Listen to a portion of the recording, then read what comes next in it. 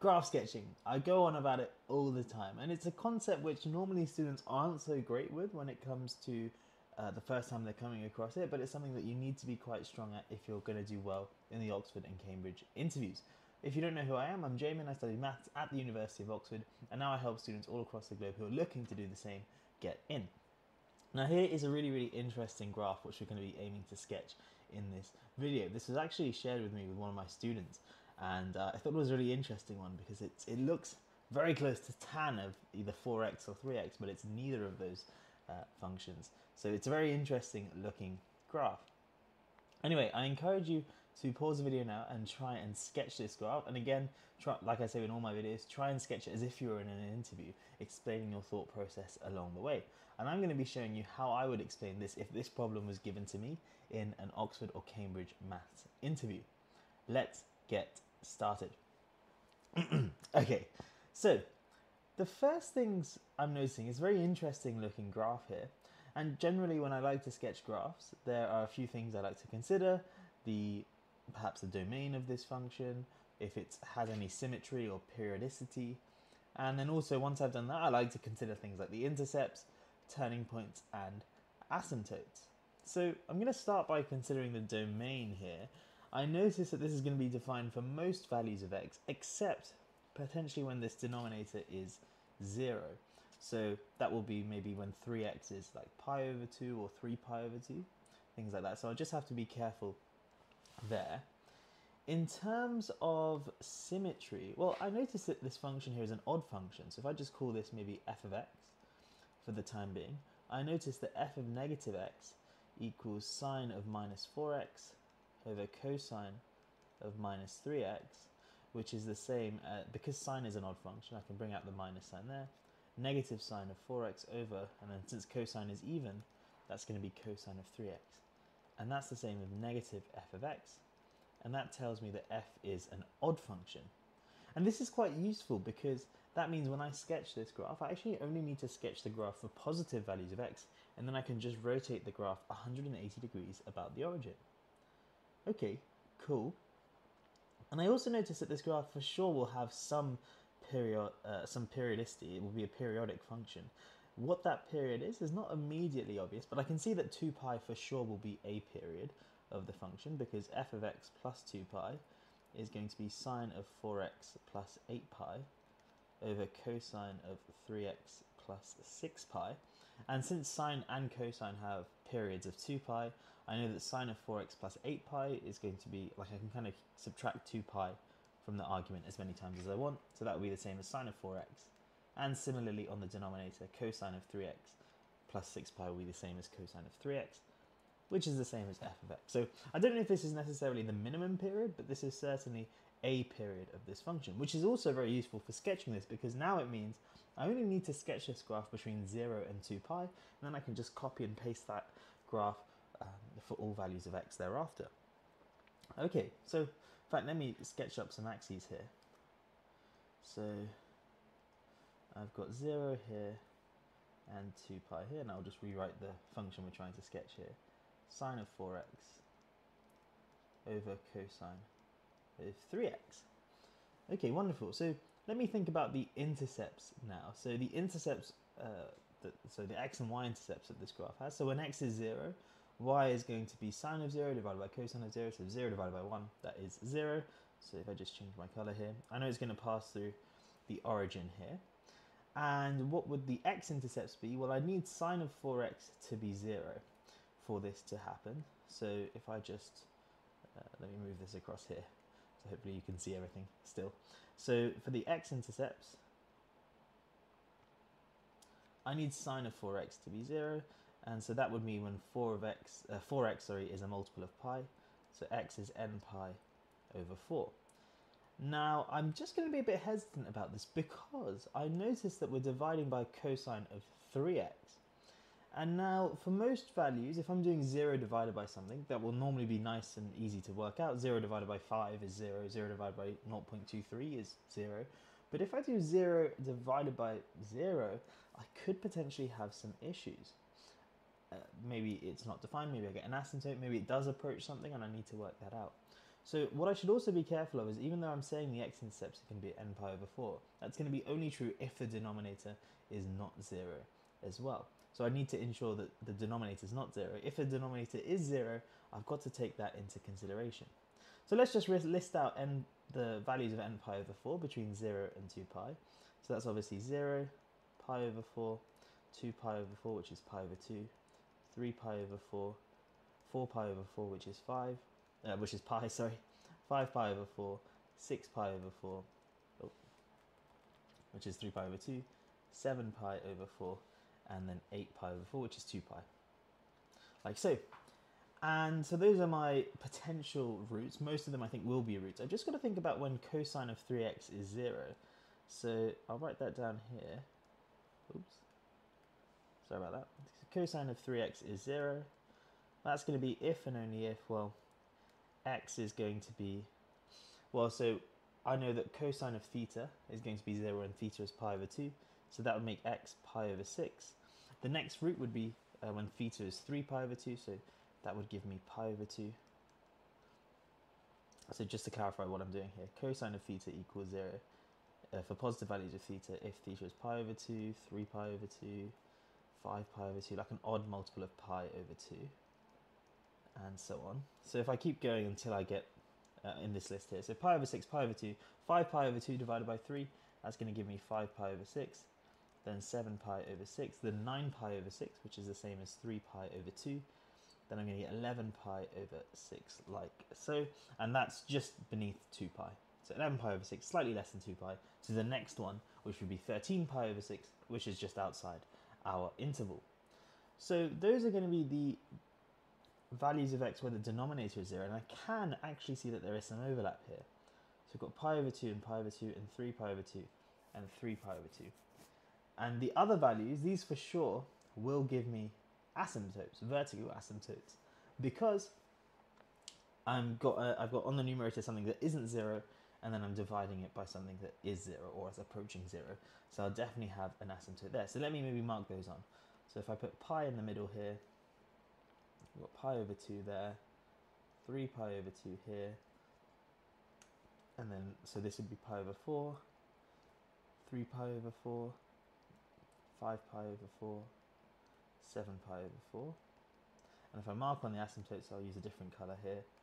For this, so we've got one at pi over 6, which is maybe roughly there.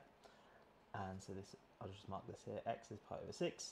We've got another asymptote at 5 pi over 6, which is just going to be slightly less than pi. So maybe there. And then one on the other side of pi at 7 pi over 6. And then one at 11 pi over 6, like so. Okay, cool. So those give me my asymptotes for this graph.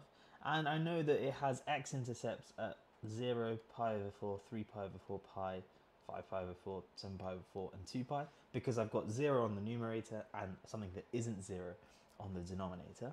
So I know it's going to have a root at the origin, which we've already marked on, at pi over 4. Potentially at pi over 2, we don't know yet, but 3 pi over 4 we can mark on a root there.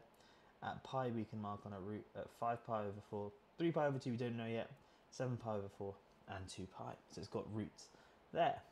Okay, so this is starting to come together. I guess what I need to consider now is what happens at pi over 2 and 3 pi over 2. So for this, I'm just going to scroll down a bit. Let's start with pi over 2. We need to consider the limit as x approaches pi over 2 of sine of 4x over cosine of 3x. And now, this is a function where if I plug in pi over 2 on the numerator and in the denominator, I get 0 and 0, which is screaming out to me to use L'Hopital's rule, which says that because we have this, we can differentiate the top and the bottom, and this should equal the limit as x approaches pi over 2 of 4 cosine of 4x over minus 3 sine of 3x, provided this limit exists. And thankfully it does. If we plug in pi over 2 here, 4 times pi over 2 is 2 pi, 4 times cos of 2 pi is 4 times 1, so we get 4 divided by minus 3 times sine of 3 pi over 2, which is minus 3 times minus 1. And so this will approach 4/3. So when x approaches pi over 2, y is going to approach 4/3. So something like this. Now, it's a bit weird because at pi over 2, the function itself is not defined, but it's continuous on both sides. So I don't know exactly what this graph will look like, but it will basically just have a little hole there at x equals x equals pi over 2 and y equals 4/3.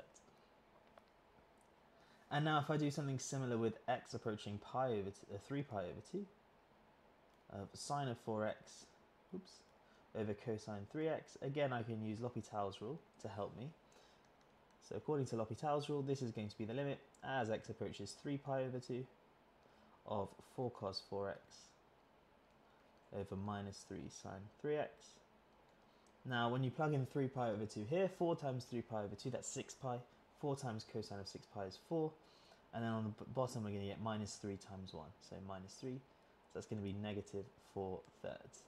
So we know that the graph will pass through, or not pass through, but have like a weird similar thing here with a hole over here at 3 pi over 2, like so. So we've got quite a lot of information when it comes to this graph. I guess the other thing that I might want to consider is just the behavior as we get near these asymptotes. So if I look at x equals pi over 6, so maybe I'll just do this on the side over here. So if I have x approaching pi over 6 from the negative side, we have y is going to approach what is sine of 4 times pi over 6, which is just 2 pi over 3, over cosine of 3 times pi over 6, so pi over 2, but from the negative side. And the idea here is cosine of pi over 2 is obviously 0, but we're approaching it from pi over 2. So, sorry, this argument is just slightly less than pi over 2. So we know that if you think about the cosine graph, cosine of something that's slightly less than pi over 2 is going to be slightly positive. So you've got positive divided by positive, so this is going to approach infinity. So I know that the graph will look something like this. So it's going to approach infinity as you go from that side. And then similarly, if we look at the other side, so as x approaches pi over 6 from the other side, we get y approaches, well, the numerator will still be sine of 2 pi over 3, which is just a fixed positive constant. In fact, that's what root 3 over 2. But now the denominator is going to approach 0, but from the other side. And so this is going to approach negative infinity. So our graph will start from there on the other side of pi over 6. Okay, cool. And what I suspect will happen is we're going to get something like this. I'm not going to lock this in just yet, but just to give you an idea of where I think this is going, I think our graph is going to look something like this. And then maybe it will come back down from here. Yeah, something like this is at least what I expect it to look like. Now, of course, there's obviously some silly things that could potentially happen here. So like here, between pi over 4 and pi over 2, it could in theory do something silly like that. Who knows? But it feels like that won't be the case. I guess for sure I do know that between pi over 4 and 3 pi over 4, since the graph is essentially continuous, of course it's got a small hole here, but we can, for all intents and purposes, ignore that because we know the graph is continuous around that point. So we may as well just define the function there as the y value being 4/3. But by Rolle's theorem, I do know that there will be a turning point between pi over 4 and 3 pi over 4. And I suspect because of all the symmetry we've got going on, it's probably at pi over 2. But if you wanted me to, I could try and find the turning points of this graph. However, I feel that that might be a bit fiddly just because we've got sine of 4x and cosine of 3x going on. So it may be a bit difficult to match up the arguments. And perhaps at this stage, the interviewer would tell you, yeah, let's try and work out the turning points, or no, there's no need. And I'm just going to assume they say no need because the sketch was basically what I had a second ago. So something like this here. And you can either verify this by showing that there are turning points at pi over 2 and the other one would be at 3 pi over 2. So I'm just going to sketch this out first. It essentially looks like this. And that's what it looks like between 0 and 2 pi. And then, as I said before, to get for all values of x, you can just copy and paste this across because the graph is periodic, or you could just copy and paste it for positive values of x and then rotate it around 180 degrees around the origin because it's an odd function. But that is how you would sketch this graph. So it's a very interesting graph. When this was given to me by my student, I was it was an interesting one. It caught me a bit off guard because it looks so much like tan, but it's not tan. and you get this very interesting behavior where you get these points in the graph where the function is not defined, but it may as well be defined there. Anyway, hopefully that helps you, and if hopefully you've received your invite to interview. I know Oxford are being a bit slow, so if you've applied for Oxford, you'll hopefully hear in the next few days. But best of luck. Let me know in the comments down below if you have, and also let me know what videos you'd like to see me, because obviously I'm here to help you as much as I possibly can in terms of preparing for the interviews. You know what you need to work, you know what you need to work on better than I do. So let me know, and I'll try my best to help you. Anyway, I'll leave another video on screen where I solve another graph sketching problem, so you can start to build an idea of what skills are required, the things you need to say when answering these sorts of problems. I'll see you over there.